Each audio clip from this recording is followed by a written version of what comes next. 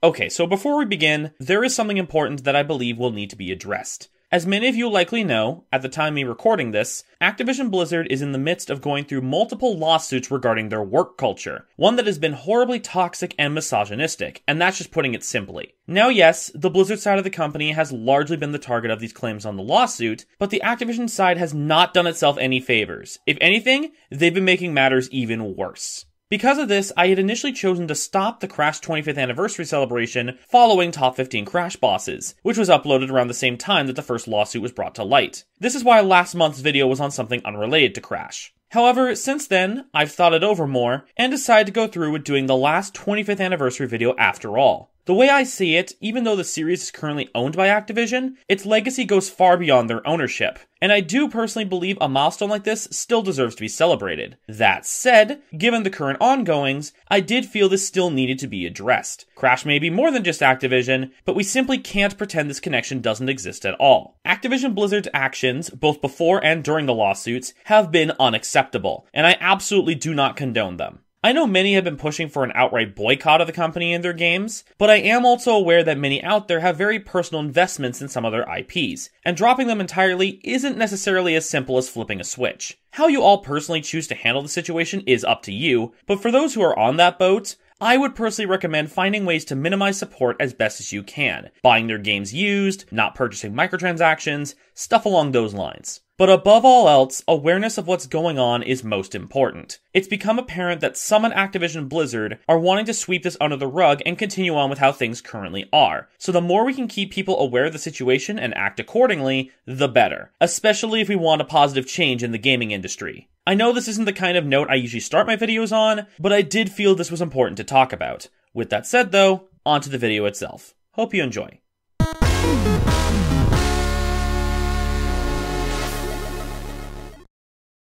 September 9th, 1996. Not a particularly remarkable day in world history as far as I'm aware. However, if you were into video games, particularly as a PlayStation fan, then said day did mark a pretty notable event. The beginning of the world's most renowned Bandicoot, a species that I bet many didn't even know existed until Crash was a thing. Developed as Sony's answer to Nintendo's Plumber Boy Mario, the original Crash Bandicoot was a huge hit after its launch, going on to be one of the PS1's top-selling games alongside its sequels. And while the PlayStation platformer mascot plan fell through, Crash did manage to keep that ball rolling, albeit with some stumbles here and there. And now here we are, 25 years after that fateful day. Well, not literally, I know I missed the mark in regards to getting this out by the day of its 25th anniversary, but the point is, as of this month, it's been 25 years since the Bandicoot's debut. Though funny enough, I'm actually recording this on September 9th, so happy 25th birthday, Crash! Now we have been celebrating this over the past few months in video form, but with this being Crash's birth month, especially for a milestone like 25, I wanted to do something extra special this time around. So instead of reviewing a specific Crash game or doing a countdown, I wanted to try something different and focus on less official work.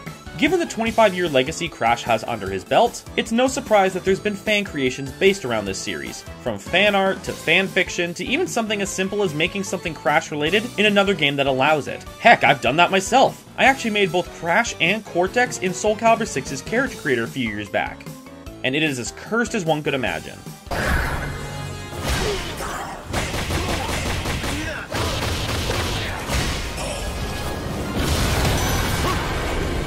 This kind of power was a mistake.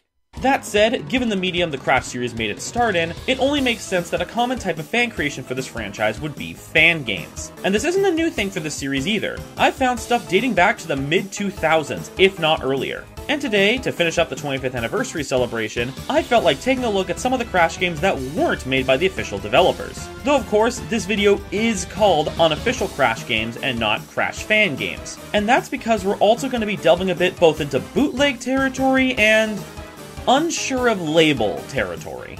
Which brings us nicely into our first game, Crash Nitro Mini Golf. Now admittedly, this one is actually a bit of a stretch, as the original, as far as I'm aware at least, was actually an official Crash game. It was a browser-based Shockwave game that was developed in 2003 by a company known as Skyworks Interactive, and was hosted on a site called CandyStan.com, which hosted several licensed browser games back in the day. Though, with CandyStan's revamping and the downfall of both Shockwave and Adobe Flash, the game in its original form is no longer available. However, a fellow named Ryan Silberman Shaman went through the process of faithfully recreating the game from scratch, before sharing it on itch.io. Given this remake was made in an unofficial manner, I am willing to count it for this video, even though the original technically wasn't. And let's be real, when else am I going to get the chance to talk about something like this? I actually remember playing the original back in the day. Can't remember if it was on candystand.com or if it got shared on another one of those flash game sites, but regardless, I do oddly remember this game rather distinctly. The game takes you through 9 holes of mini golf, with each hole having its own gimmick and a different Crash character PNG on the course. In fact, and I have no idea why this is still in my memory, but prior to playing for this video, I actually still remembered the character order. It went Coco, Crunch, Aku Aku, Cortex, Engine, Uka Uka, Tiny, Dingodile, and Entropy. And I distinctly remember that the Entropy hole contained water hazards, and the Tiny hole had moving crabs as obstacles that were the worst. Okay, even that holds up. Not much to say about this one, admittedly. It's a pretty standard and a pretty decent mini-golf game. The remade version actually adds a line to signify the power of your shot, which is certainly handy. Though on browser at least, it can be a bit finicky to get that first shot done, given how close to the edge of the screen you start, and your mouse clicks for hitting aren't detected when off the game screen. I do appreciate the use of music from the Crash GBA games as well. Those soundtracks are great. And hey, while I did kinda roughly at points in this, I actually got a hole-in-one on the last hole.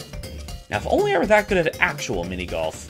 Though with that said and done, let's move on to the definitely more certain of label territory of unofficial Crash games. Starting with one of the more known Crash fan games, a hand-drawn flash game simply known as Crash Bandicoot. So I actually couldn't find much about this game's development, not even a release year. Potentially it was 2006, going off the date shown on one of the sites it was hosted on, but I don't know if this is where it was first hosted. That said, much like Crash Nitro Mini Golf, I do remember playing this one back in the day, quite a few times actually. And also much like Crash Nitro Mini Golf, it's no longer available online due to the cancelled support of Adobe Flash. Fortunately, it was archived through the Blue Maxima Flashpoint project, this really cool program made to preserve games and animations made on Flash and other programs of that kind, including the previously mentioned Shockwave. And hey, a few different Crash Flash games were preserved, though if we went through all of them, we'd probably be here for a while, so I'll just stick with this one for the time being.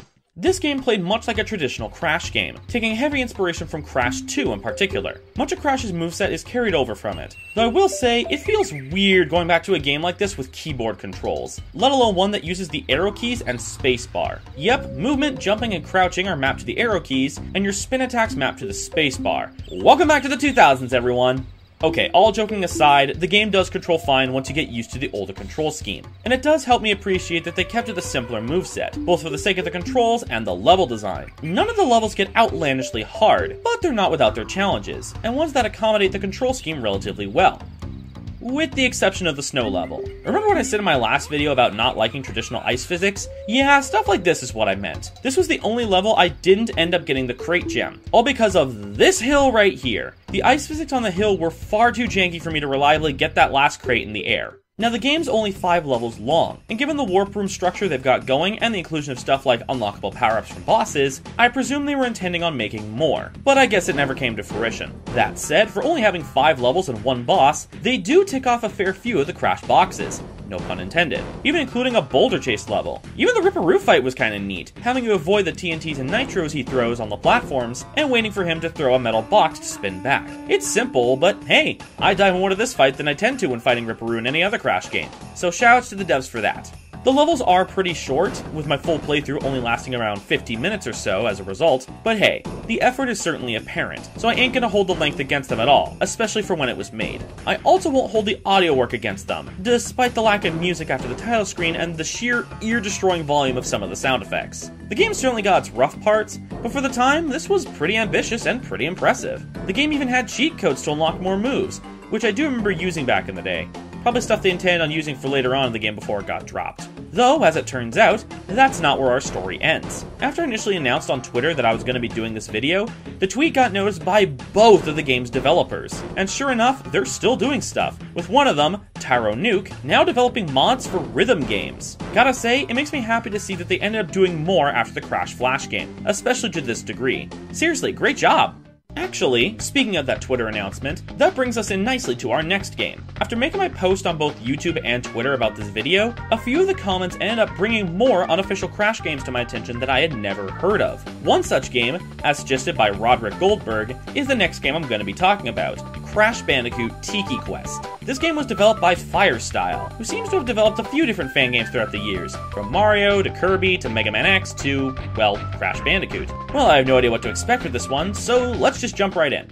The game begins with this silhouetted Bandicoot-like figure causing a ruckus, which catches the attention of these villagers who suspiciously look like Animal Crossing characters. They go to Crash's house the next morning to confront him over last night's theft, with Coco and Aku Aku, the latter of which has weird-looking portrait art, defending him. After Crunch confirms Cortex's presence on the island, however, Coco suspects that Cortex has something to do with this imposter, and Crash jumps to action to prove his innocence. Now initially I thought the silhouetted figure was going to be fake Crash or something, since, well, he's an already existing Crash doppelganger. But no, instead we get a brand new, edgy Crash doppelganger named Clyde Bandicoot. I genuinely started laughing when this reveal occurred. This trope is so cheesy, but I can't help but love it. Maybe it's because I grew up with stuff like Sonic Adventure 2, where Shadow was at his peak anti-Sonic phase, but I've definitely got a soft spot for this edgy doppelganger cliche, especially in contexts like this. And sure enough, yeah, he turns out to be Cortex's latest creation, so it's up to Crash to stop Cortex and Clyde from achieving their evil schemes.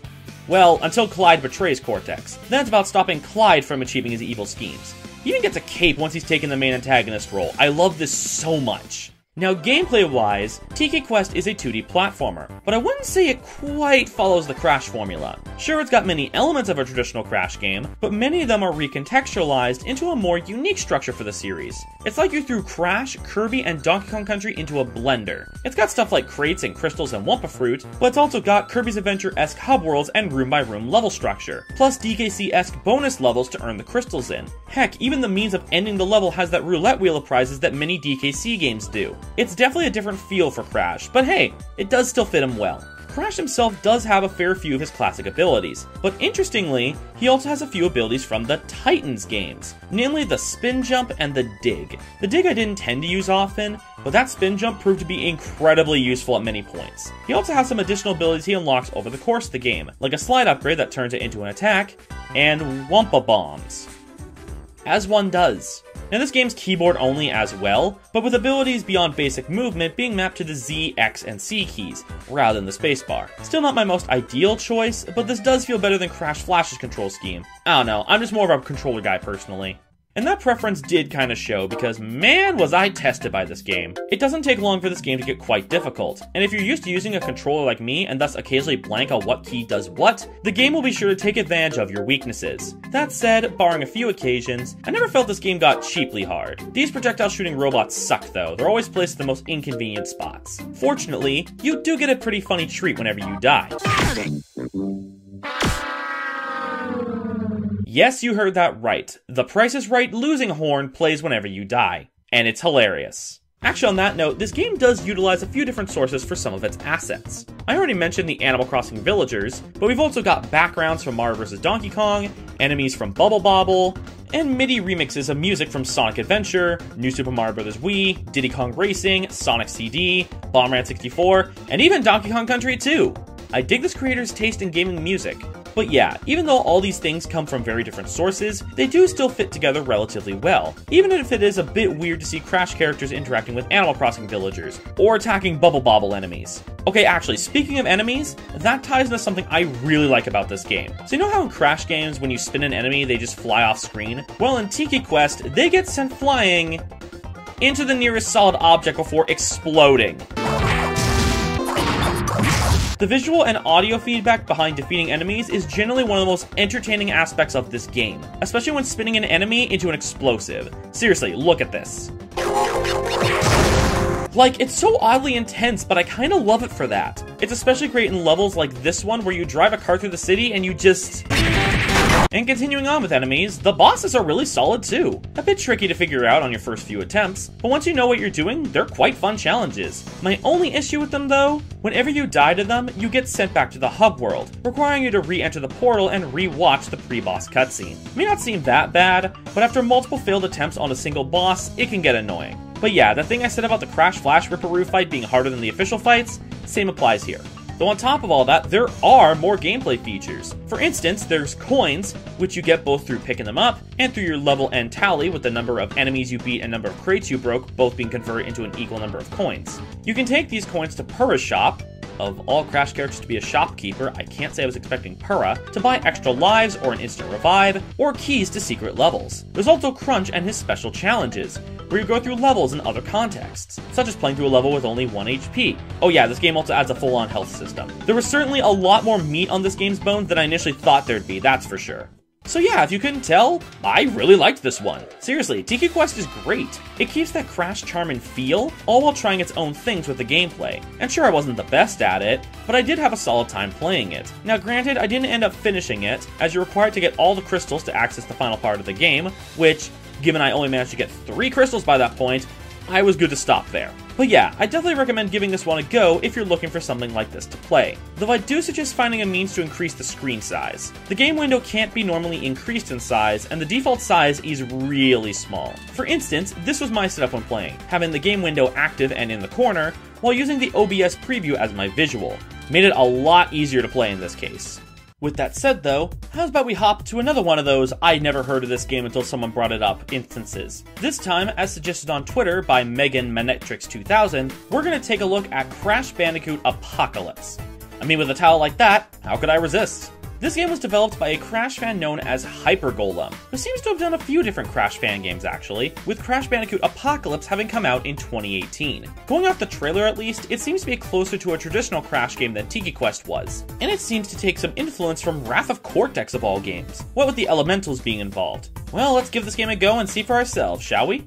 The game begins with Cortex and Uka Uka at this elemental shrine of sorts, with an artifact in hand that'll free the elementals. Or at least a bootleg replica, according to Cortex. Sure enough though, the bootleg works, and the elementals are not only freed, but get their full bodies restored. Who knew bootlegs could be so powerful? With their returned strength, the elementals begin causing natural disasters worldwide, and with Aku Aku determining that it's the elementals' handiwork, Crash makes his way to go stop the elemental apocalypse. So story-wise, it's basically Wrath of Cortex, but without Crunch as a host for the elementals. But you know what? I'm not opposed to that. Giving the elementals a chance to stand out on their own is something I welcome. Now as for the gameplay, as I presumed, Apocalypse plays much like a traditional Crash game. Break all the crates to get a gem, bonus rounds have the classic structure, warp room level select, you name it. Though crystals are now collectibles you get in death roots. No Titans moves or Wumpa Bombs this time around either. Crash plays much more like how he does in those classic games. Though interestingly, his slide jump functions a bit more like how it did in Twinsanity, prioritizing distance over height. Crash actually controls really well overall, with the slide especially feeling really good to pull off. And while yes, we're using keyboard controls again, at this point I've gotten used to it, so I definitely didn't have as many brain fart deaths with the controls as I did with Tiki Quest. Nah, most of my deaths in Apocalypse were because of a different issue, but we'll get there shortly. Each warp room takes you through 4 levels before you fight that world's elemental. Oddly though, despite using the warp room structure, you're still locked to going through the levels in order. Granted, I always go in numerical order, but yeah. And while its story is inspired by Wrath of Cortex's, the levels go for a variety of environments from various Crash games, rather than sticking strictly to what Wrath of Cortex brought to the table. Heck, they're straight up bridge levels a la Crash 1, and yep, they get just as hard. Actually, as a whole, this game is far from easy, with tricky jumps and enemy placement to constantly keep you on your toes. And I would call it a fair difficulty if it weren't for that one issue I alluded to earlier. Maybe I was just horribly unlucky, but this game seems to have an issue with hitboxes and collision. Oftentimes, the game would say I didn't make the jump because I was just a single pixel off, and there were too many times to count where an enemy would do damage or kill me, even when they otherwise shouldn't. These plant enemies especially. Look, I successfully spun it away and I still died. This was especially annoying during the boss fight against Wawa, the water elemental, whose weird bubble attack would register as hitting me even though, at the point of contact, it had already disappeared. Actually, on a note of weird issues, even though the controls are overall really good, there is one control problem I tended to have, which is one that sometimes happens in the official games as well. That being the game pre-registering your first jump when you go to jump off an edge. So your first jump input is recognized as your double jump, and thus you plummet down to your death for something that wasn't necessarily your fault. This happened a lot in Apocalypse. And this combined with the hitbox and collision issues did make this game a bit more annoyingly hard for me. Though while we're on negatives, there's also the matter of the mini-bosses. I will admit, I like the idea of a Crash villain showing up at the end of a level for a mini boss fight of sorts, but I can't say I was the biggest fan of the execution. Tiny's fight especially. You have to lure him into landing by a TNT as it explodes, but lining up the timing of his jumps with the TNT going off felt like pure luck more often than not. That said, the elemental boss fights were pretty cool, Wah bubble problem aside. Pyros especially was fun.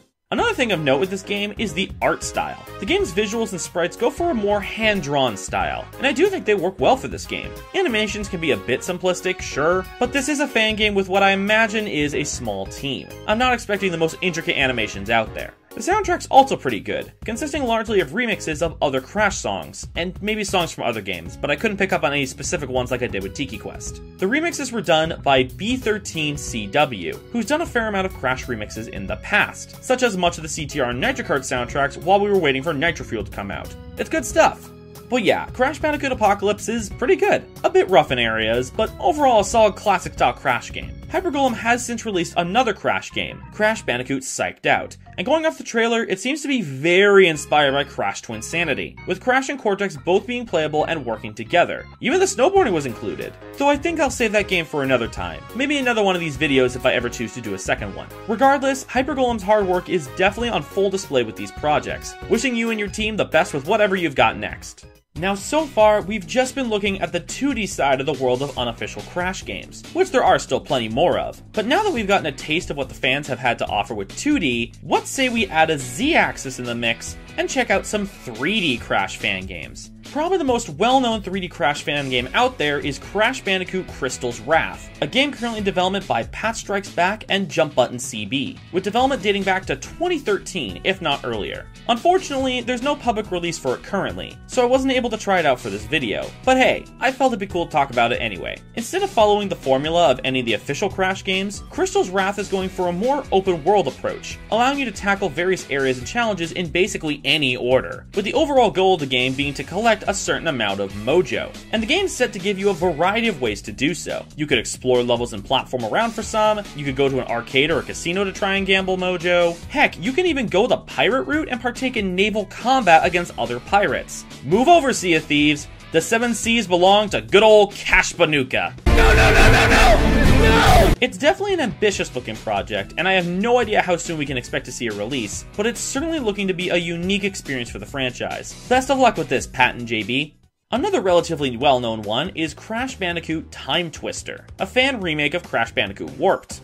Or at least was going to be a fan remake of Crash Bandicoot Warped. It first began development in 2015, but was cancelled in early 2017. I imagine most of you will be able to guess why. Before canceling the project though, one of its levels was completed and released to the public. Coincidentally, it just so happens to be one of Warp's best levels, Tomb Waiter. I did try to get this one working, but unfortunately I had some strange issues regarding missing files when I downloaded it, so I wasn't able to play it myself. And all after waiting over 5 hours for the latest version of Unreal Engine 4 to install. So I'll just have to talk about it going off the footage from the developers. And I will say, for a work in progress from a small team of fans, this looks pretty solid. A bit much on the bloom and the lighting at some points, but having worked with Unreal Engine before, I can confirm that that tends to happen. But yeah, the level's quite faithfully done, and it does look like it controls pretty alright. There's definitely potential present here. Or, well, was, but you know what I mean. It is a shame that the project ended up cancelled, though given the circumstance, I can understand why. I'm not sure if the dev team have moved on to a new project since this, but if they have, I do hope it's going well for them, and hopefully won't need to be cancelled because of something else coming out.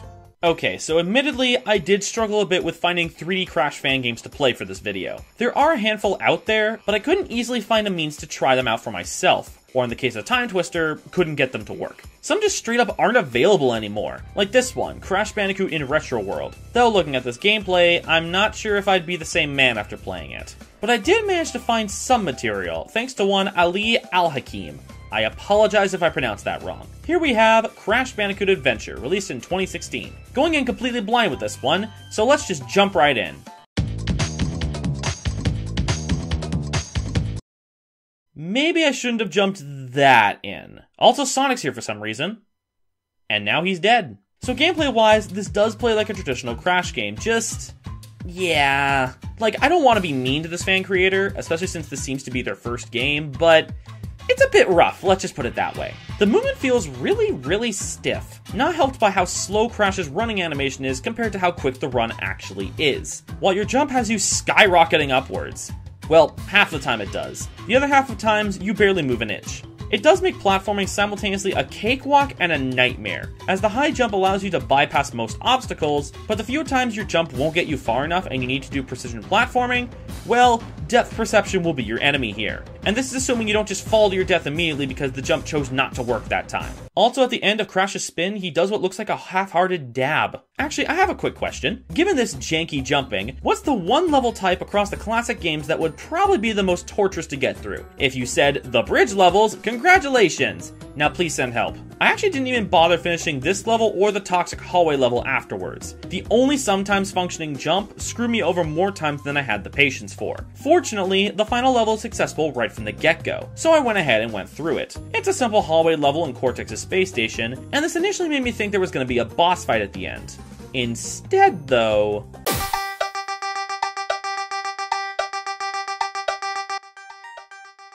You know, after making that dab joke, I feel like I kind of deserve this. Also, I am being 100% honest when I say this. The song that plays in this section is Bangarang by Skrillex. Not a MIDI remix or anything, the actual song. Only reason I'm not showing is because I know for a fact there'd be a copyright claim on this video for doing so. But trust me, I couldn't make this up if I tried. Also, Crash now has MLG shades. Speaks for itself, really. Also, once you reach Cortex at the end, the game blue screens, and then takes you to the ending screen.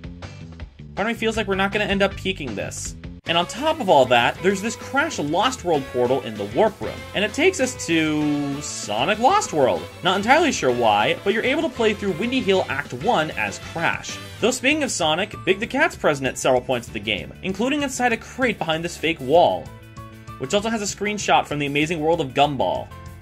2016 was a very different time. So yeah, that was... definitely an adventure, alright. Wouldn't say it was necessarily a good one, but hey, the title didn't lie. Now, Ali does have a newer Crash fan game in the works, known as Crash Bandicoot World, and I will say, going off the videos they've posted, it does look a fair bit better and more polished than Adventure was. So at least they've seemed to have improved their craft since 2016.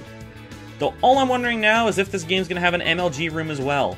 Now, as I said earlier, I wasn't able to access many of the 3D Crash fan games out there, but I also don't want to leave it to just this small batch. Fortunately, I have a solution.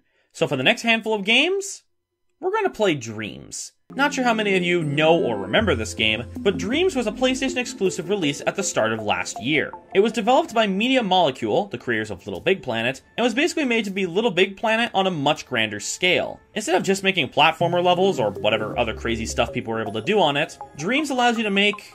well, just about anything. Of course, this has led to a lot of meme stuff being made, as to be expected, but there's also been a lot of genuine projects made on this software, and it's really impressive to see what's truly possible with these tools, whether it be artsy puzzle platformers, simulation racing games, or bowling with guns. Yes, this is real. And, as to be expected, many have used Dreams to make their own Crash stuff, whether it be games or even just recreations of environments from the series. Now, there's a lot, and I mean a lot, of Crash fan games on Dreams, so I won't be able to cover every single one of them. Instead, I'll be taking a look at a few personal highlights across this collection, to give you a taste of the kind of stuff people are making on here.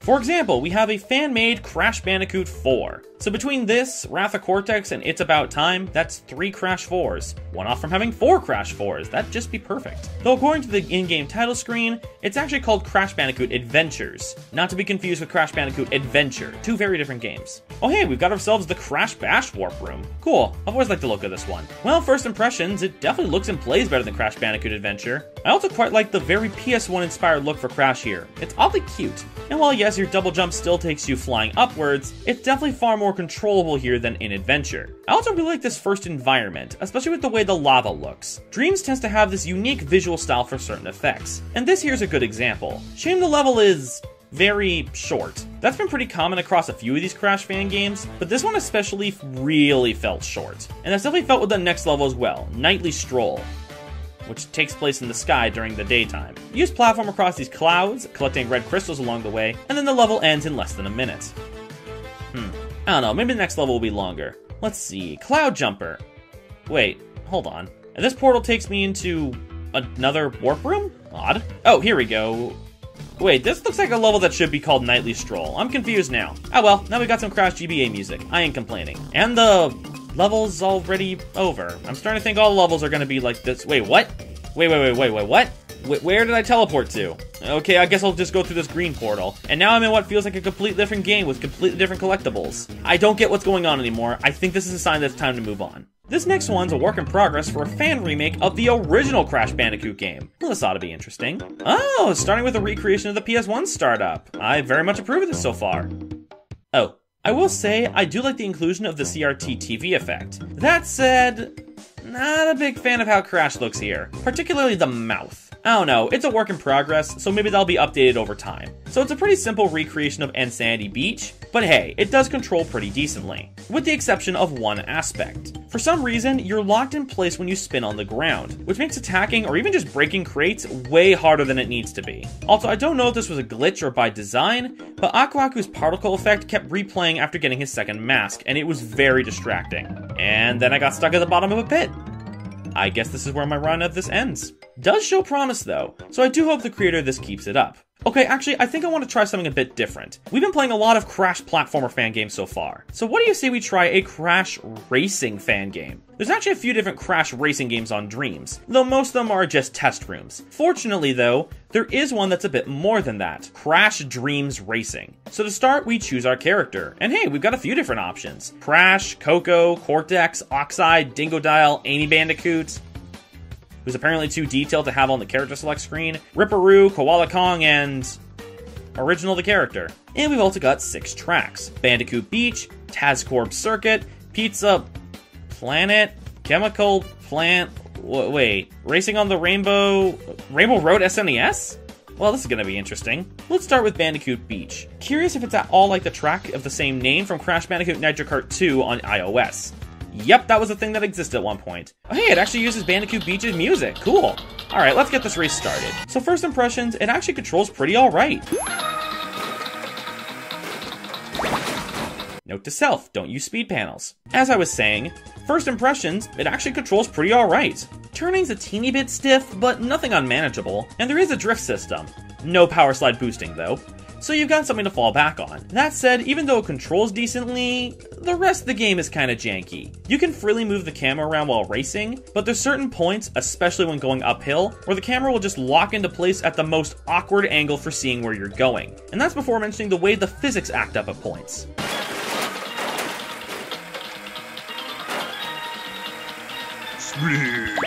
Though if we're talking janky physics, nowhere is that more apparent than with the character models. What do I mean by that? Well... yeah, I'm not entirely sure how this happened, but the character models in this game aren't the most stable. Very often, the character's limbs or head will just kind of fall off. Seriously, I thought we were playing Crash Dreams Racing, not Monty Python Kart. Just a flesh wound. Interestingly, the same person behind this also starred a second CTR fan game on Dreams, this time called Crash Team Racing Dreams Project Racing. Granted, it's only a test room for an adventure mode right now, but hey, they seem to be incorporating CTR's power slide boost system now, so that's really cool. Question is, are the models more stable this time? Nope, Crash's head came off. You know what? Why not? Let's see how much more we can break him.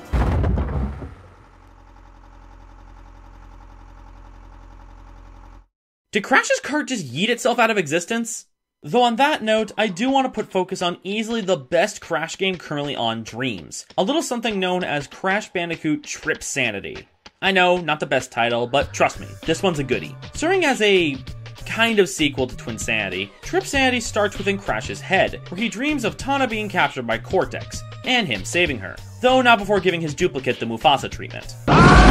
So first thing of note, this game controls wonderfully. A lot of the other 3D Crash fan games, both ones I did and didn't talk about, tended to have control issues, where they'd be too stiff or too floaty or somehow both. But Trip Sanity, Crash controls perfectly. At no point did I have an issue regarding the controls. But yeah, you scale your way up this tower to get to Cortex, where you have a throwdown with him to save Tana. Now be careful not to let him spin back the green plasma blast. 3-fold hit and we're done for.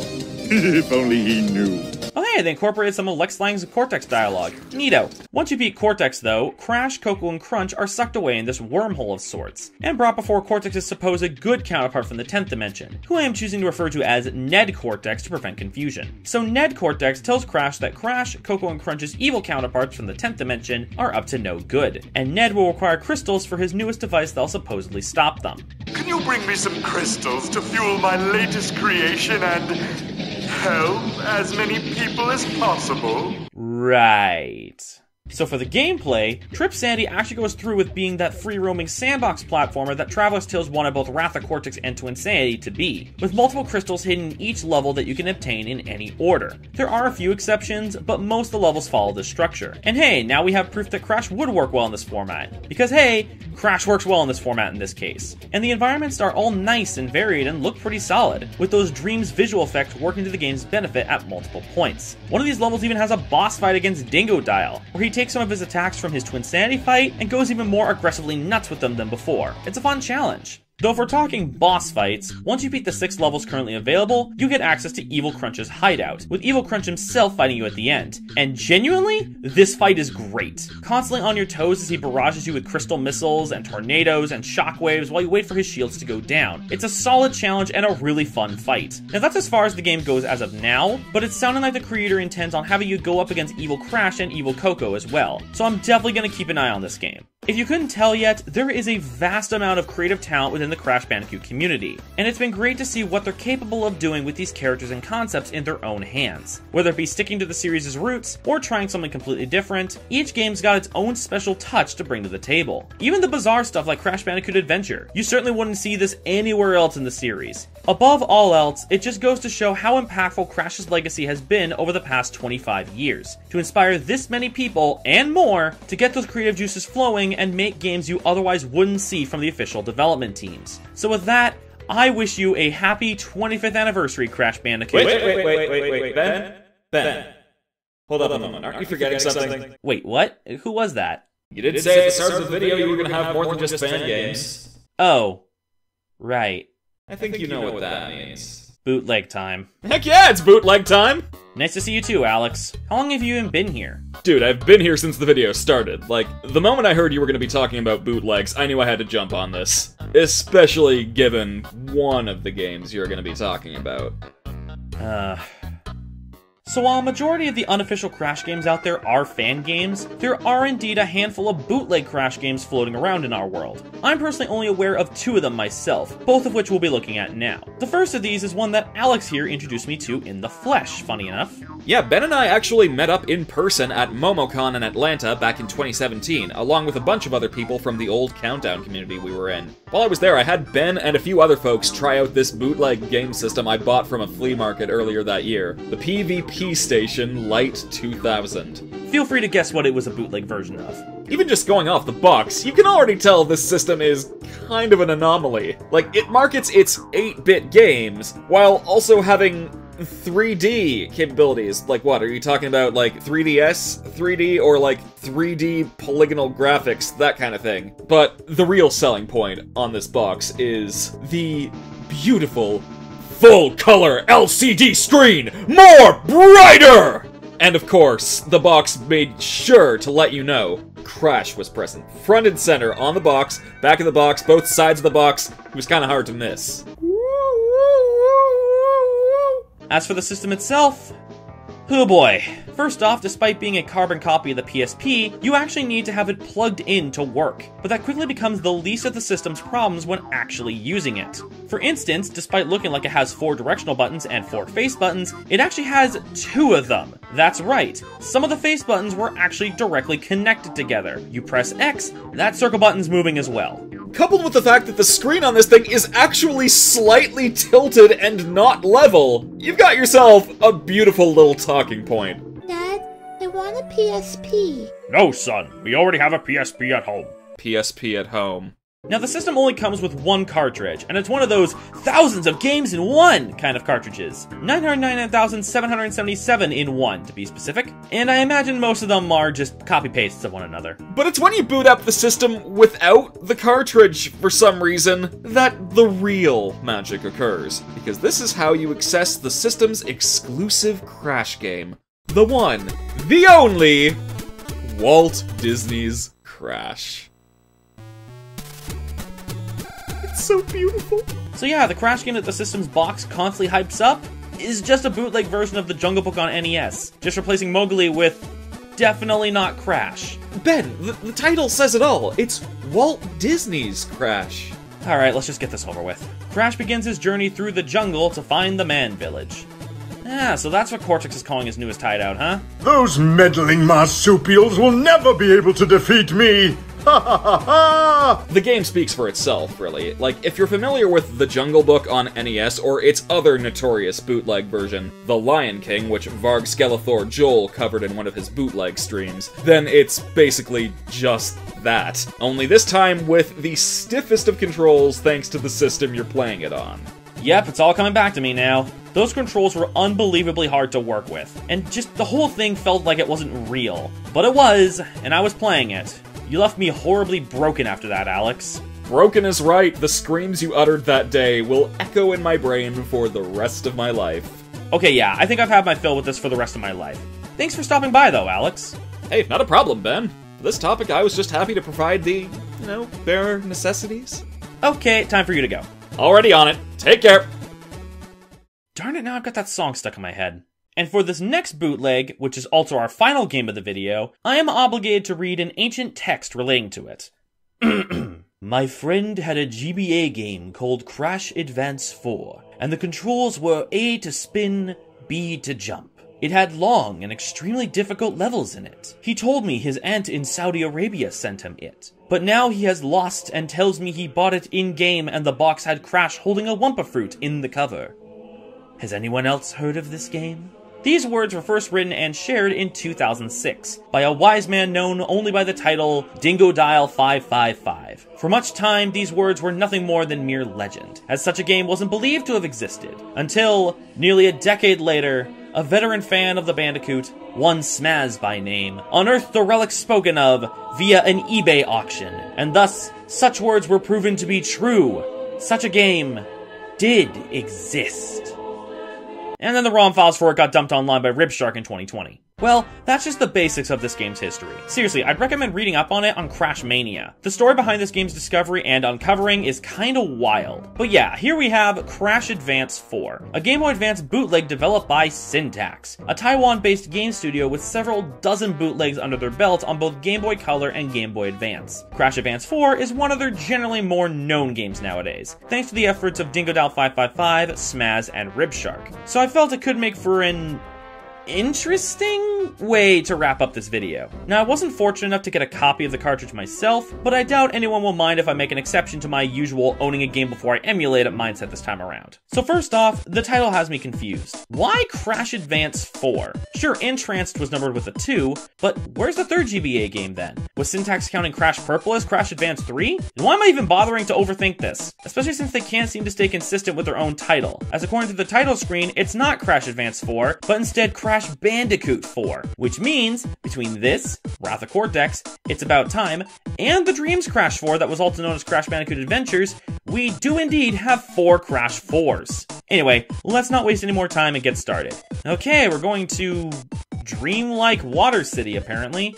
Interesting level name.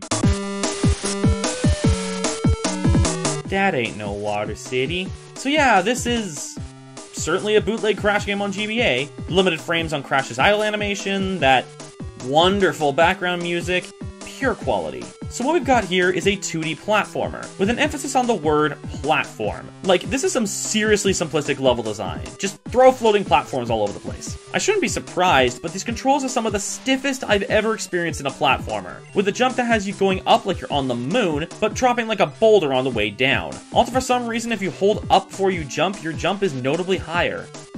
Odd choice. Also, Dingodile 555 wasn't entirely accurate with their original statement. Yes, B is jump, which is very awkward as is, but A actually doesn't do the spin. Instead, it has Crash throw blue fireballs? Interesting new power you've got there, Crash. Though, since any and all momentum freezes when doing the attack, even when in midair, spamming it does allow you to glide, for lack of a better term, and make some of the challenges way easier than they'd otherwise be. And trust me, you're gonna need that, because this game, to no surprise, is beyond janky. especially with the enemies. Broken movement patterns, disappearing from existence out of nowhere, or heck, even altering the game's music. Some enemies' deaths will result in a new music track jumping in, which will reset every time these enemies die.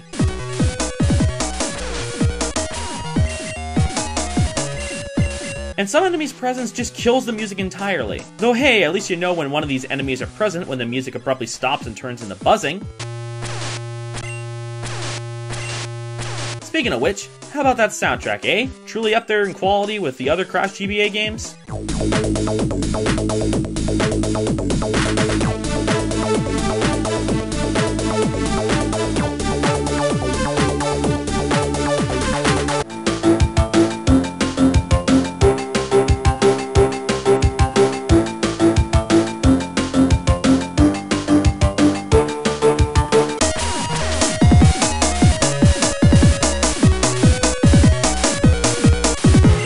Masterclass of gaming music, that's for certain. It took me a while, 10 minutes to be specific, but I got through the dreamlike Not Water City, which brings us to level 2, Stray in Woods. Some truly inspiring level names we've got here. Not much changes at this point, aside from the most fascinating doorway I think I've ever seen. But then, just as I reach the end, I enter a boss arena? Yeah, this game has bosses as it turns out. First one we got is Tiny Tiger, whose main ability is flickering while teleporting around the arena. And then he randomly died, I guess. Anyway, moving on to level 3. Mistray Desert City. Just watch though, it's gonna end up being a water city. Oh my goodness, I was joking! This level actually proved to be pretty annoying. Or rather, more annoying than the others. There's a lot more verticality to this one, so any falls, which given this game can happen quite easily, can and often will result in a lot of lost progress. I trudged through though, took me over 10 minutes this time, but I did it. And that got me to level 4, Roundabout Path. And if by round they meant the collision axis if you're walking on rounded ground even when you're not, then I do get the point of naming here. This level also has a boss fight at the end, this time against Dingodile. His means of attacking is by running around at the speed of sound, while also flickering. I kinda just kept throwing fireballs until he died off screen, and yeah, that was the game. Can't say this is quite what I was expecting for Dingodile's first outing as a final boss, but take what you can get, I guess. The end, says Aku Aku. Well, that's 39 minutes I'm never gonna get back. Though hey, as one person put it, I survived the pain. Actually wait, that's Smaz. How do these people that are relevant to the games I'm playing for this video keep finding my tweets? And that marks everything I had lined up for this wild ride of a video. Hope you all enjoyed it. And since I did my whole legacy speech earlier, I'm just gonna keep it simple and say, I wish you a happy 25th anniversary, Crash Bandicoot. Though before we wrap up, there's a few things I'd like to do. First off, shoutouts to Alex Rochon for lending a hand and cameoing during the Walt Disney's Crash segment. Alex really does like his bootlegs, and given he's the one who first introduced me to that system and game, and provided the footage showing off the system itself, I felt it'd be fitting, and fun, for him to make an appearance. And speaking of cameos, I'd also like to thank Lex Lang, yes, the official voice of Cortex, for his brief appearance during the same segment, and to the website Cameo for allowing such an opportunity to be possible. And finally, a few of you had noted in the last video that you missed the personal recommendations part. Admittedly, it had slipped my mind when making that video, but rest assured, we're gonna make up for that this time. For today's personal recommendation, I've got another person in the countdown review side of things, one Count Shaman. Now some of you may know of this fellow, whether that be from him being an editor for Josh Scorcher, or for the worst Mega Man Zero bosses video he did with the Quarter Guy a year ago. But if not, he mostly focuses on countdowns and reviews, as I noted a moment ago. And they're quite good, all with the unique flair of having a well-dressed Spider-Man. Wait, to give you all a taste of his work from his own channel, even the villain sucks. Regal went from a mysterious schemer with a thought-provoking philosophy to a brain-dead idiot who just laughs and spouts, "I'm evil, fear me!" It helps that the IROC stands out as a more complete boss compared to the game's simpler adversaries. Well, handstand, but it counts. Normally it won't be so bad, but there are bridges that require you to lob your bombs at really precise spots to make it work. Making continuous streaks of these absurdly precise bridges will get under your skin really fast. I mean, look at this. This is the first level of the game, and its hidden areas make you do this. Why can't you just put collectibles behind hidden walls like a normal game world? But yeah, I do recommend checking out his work. It's good stuff. With that all said and done though, this has been Black Mage Benjamin, and until the next video, have a nice day everybody.